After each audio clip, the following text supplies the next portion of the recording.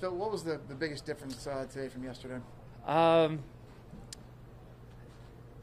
don't know. I hit a lot of good shots on the front nine. I didn't make any putts and turned it even. And then the back nine, I just wasn't sharp. I think kind of an example of what I've been talking about is like on 17, where I'm standing over the ball and I'm changing my mind and I'm changing the shot and moving the club head a little bit, and it just and instead of backing away and kind of refocusing, I just kind of hit it, and I'm not really kind of aware of what I'm doing. So I've got to fix that and work on it. But I'm excited to be in contention heading the weekend, and I know I'm playing well, so that'll be a big thing for me, is just to be present on each shot, because I threw 2 shots away on 15 and 2 on 17, and that ultimately, it's things I've been doing, and I just can't keep doing that. And I'm optimistic for the weekend, though.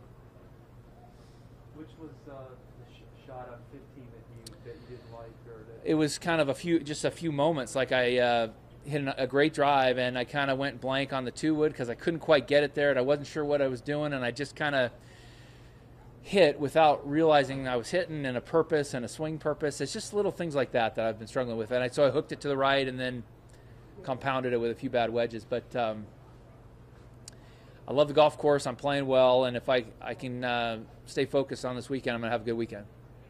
In terms of your iron play yesterday, Phil, how did that stack up to how you played the last year? It seemed like there was an awful lot of 4 and 5 footers. Yeah, I made a lot of good 4 and 5 footers. I didn't really make it. I haven't really made any long putts for birdies this week, but I feel good with the putter. But I've made just about everything inside 6 or 8 feet. In 14, what were you? Was that another moment where you weren't certain, or just a bad shot, tee shot? Yeah, a little bit. I stepped in there. I was going to hit a draw, and then I'm standing over, and I'm going to hit a fade, and I just made an awful swing and lunged forward on it. It just wasn't sharp. Back nine. You mentioned this yesterday about trying to do certain things to improve this. Can you give us an example of how you're trying to have this clarity of thought? There's things, from meditation to, things you eat. There's just a lot of exercises, getting your eyes moving to kind of get your brain. I mean, there's a lot of little things I'm doing out there to try to stay focused. But it's getting better, so I'm optimistic for the weekend. Sorry, down the road, have you given any thought to the senior PGA at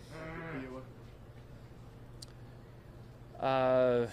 What is it, the week after? Yeah. I haven't, no. Okay. Thank you.